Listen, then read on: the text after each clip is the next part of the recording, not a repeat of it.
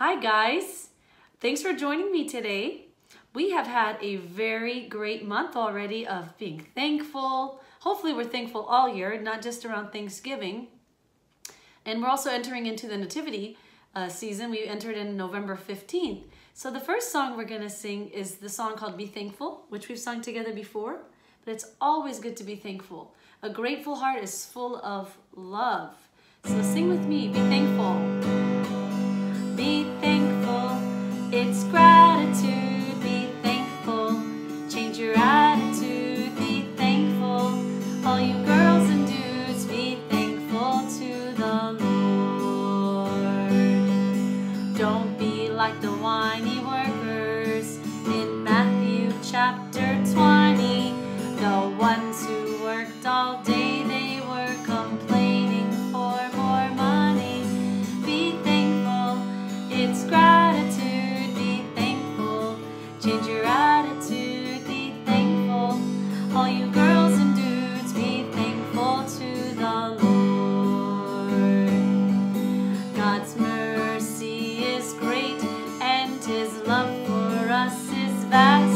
So the last will be the first and the first will be the last.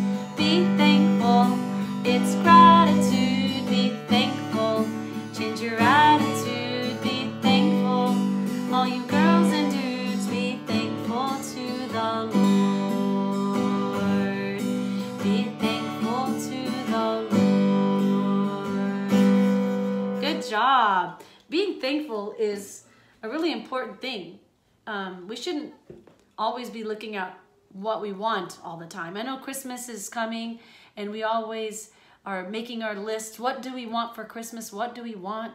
And we need to shift our focus into what can we give? How can we be better during Christmas? Here's an idea that I heard of recently. If you have a Christmas tree, as you can see, my Christmas tree is behind me, and we put all kinds of ornaments and sometimes even icons on our tree, pictures of our kids, and maybe some things that you made in school. I'm sure your Christmas tree is filled with beautiful things. But a fun idea is to grab another tree in your house. It could be a small tree like this or a bigger tree. And it can be your good deeds tree where, you don't decorate the tree.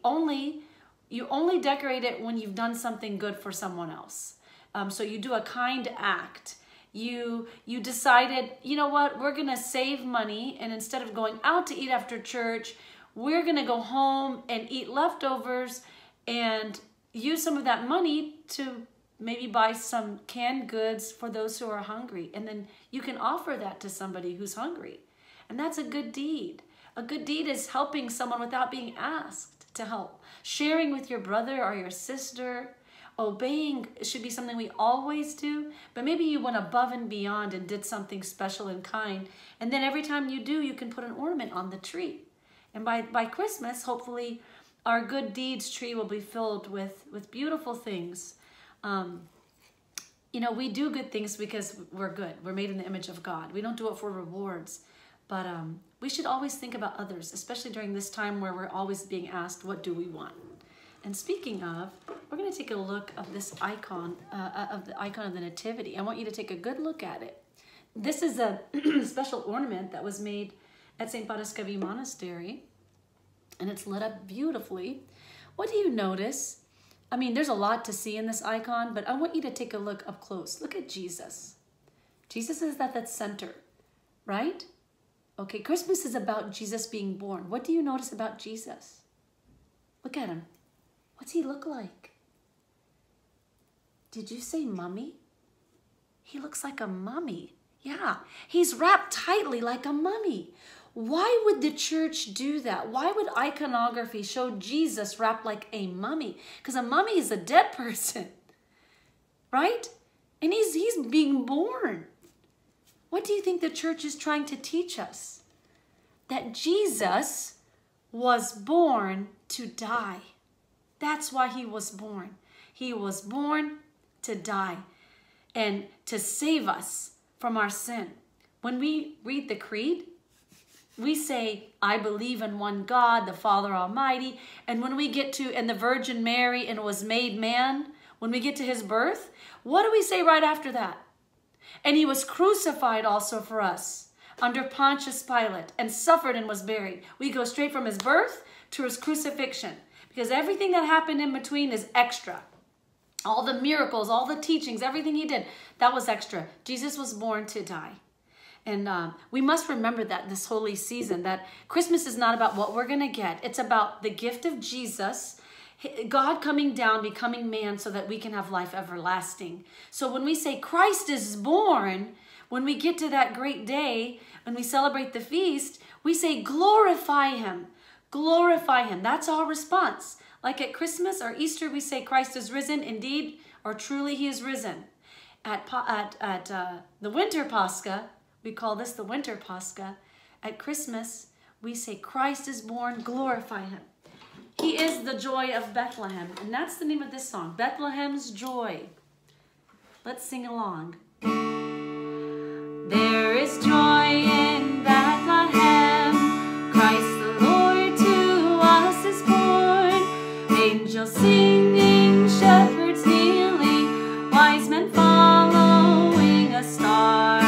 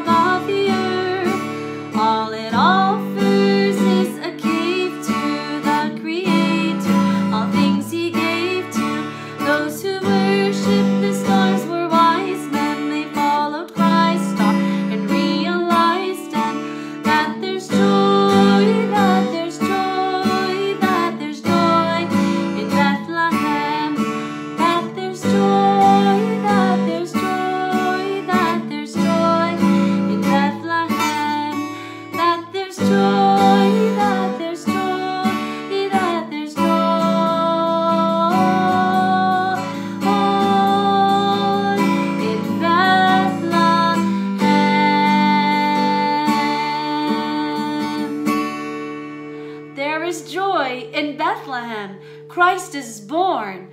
Glorify him.